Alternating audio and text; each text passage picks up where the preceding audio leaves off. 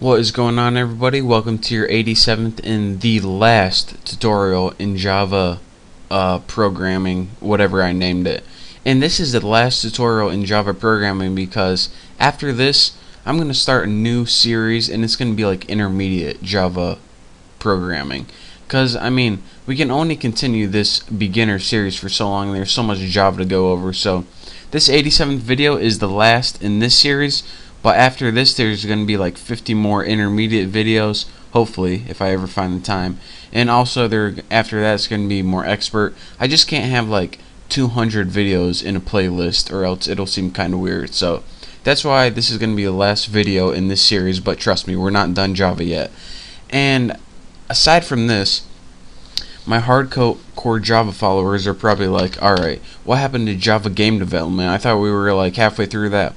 Well, we're going to be continuing Java game development, but in the meantime we need to go over some basics because we're going to be using that in our game programming. So if you're wondering and worried about, alright, I want to get back to game development, trust me guys, we will build games in Java, but first we need to learn some more basics.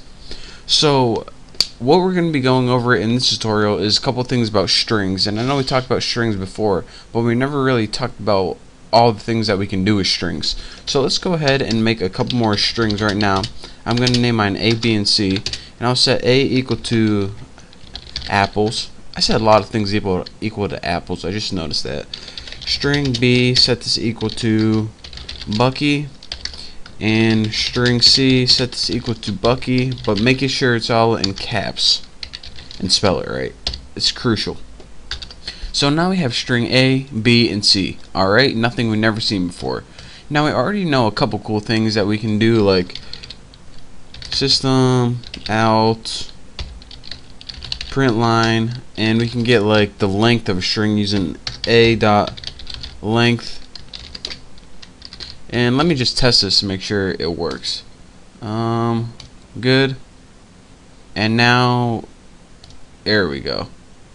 And now we can see 6 right here. So I mean, we already learned a few things, like how we can get the length using calling the length from the string class, but we can also do a couple more things. And the first thing I want to teach you guys how to do is compare strings. Now it's a little different than you guys might think. So let's go ahead and make an if statement. And what you would usually do is if A is equal to this in whatever, whatever comparison you want using two equal signs. And this is how we learned to compare things before. But whenever we compare strings, what we need to do is we need to use the equals method. So here's what you do. Put A, which is apples, if this equals, and then in your equals you go ahead and write what you want it to equal to. If A equals apples, which it does, what do we want to do? Just go ahead and put system out, like, let's go ahead and just copy this. System out print line.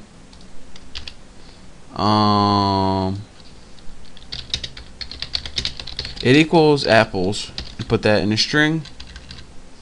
So let's run this and see what we get after we get rid of that. There we go. Run it and see what we get. And it says an error because I didn't use these two things yet, B or C, so that's why we're getting that. It equals apples, bam, so this worked. And if you're wondering, alright, you just told me to do that, but why can't I use the two equal sign? Well, here's the background for you guys who are just so curious. When you use the two equal signs, how do I say this? If two objects are identical, which means they have the same contents, but they're two separate objects themselves, then it's going to be false. And this happens a lot in strings. It wouldn't happen in this case, but it just can cause a lot of confusion. So with the two equal sign, just remember, if you try to compare with two equal signs and you kept getting an error, that means that you have, they could be the same object. They could be both set to apples, but if they aren't the same object, then it's going to be false. So that's why you always need to use the equals method, and that's why they built this method for only strings. If you're wondering, alright, why isn't this in any other class? Because no other class causes problems. What the equals method does is it compares the contents of it, and that's what you always want to do when you're comparing strings. So bam, that's that. And why did I have these two little things right here? Well, we can go ahead and compare these by just doing a little quick copy paste, and we'll put like if B equals C. This is just to demonstrate that you can't, that two strings without the same casing is different. So what do we want to write? Bucky's match. Right there. So if string B equals string C, which they're both Bucky, let's see what we get. Run, and it says Bucky's match. Nope, we didn't get a Bucky's match. So let's go ahead, and now we can see that, alright, this Bucky does not equal this Bucky. But what if we're writing a computer program and we wanted to like type their name or something, and we don't care about casing? Then how can we compare two strings with kind of forgetting about casing? Well, what we need to do is this: put equals, ignore, case, and now let's see what we get.